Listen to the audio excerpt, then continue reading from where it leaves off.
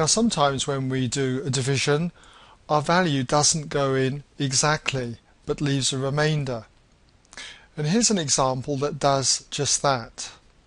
So we'll show you how it works. We have x minus 2 in the usual way to be divided into the polynomial x cubed plus 2x squared. And then you'll notice, by the way, in this example we haven't got an x term, so just write plus 0x. So remember, any terms that are missing, just fill them in with a 0 for whatever that term is. And then we have the constant minus 3. Dividing in the usual way, what do you multiply x by to get x cubed? That's going to be x squared. X squared times x minus 2 gives x cubed minus 2x squared. Subtract to find the remainder. 2x squared minus 2x squared is 4x squared. Bring down the next term, which in this case is 0x. We'll just bring that down. Okay, you don't have to write the arrows in, I'm just doing that just to remind you. So we have plus 0x.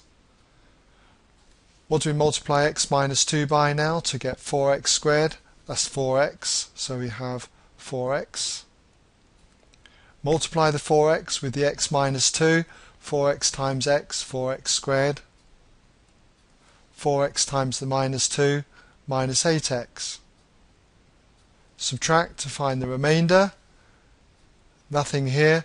0x minus 8x is 8x. Bring down the minus 3 now. Okay, so put the minus 3 there. What do we multiply the x by to give 8x? And that's going to be plus 8. So we have 8x minus 8 2's, which are 16.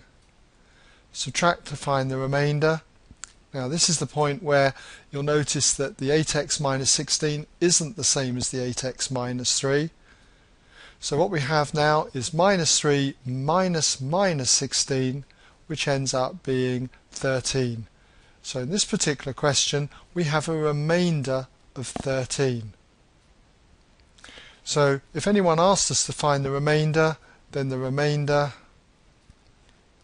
equals 13.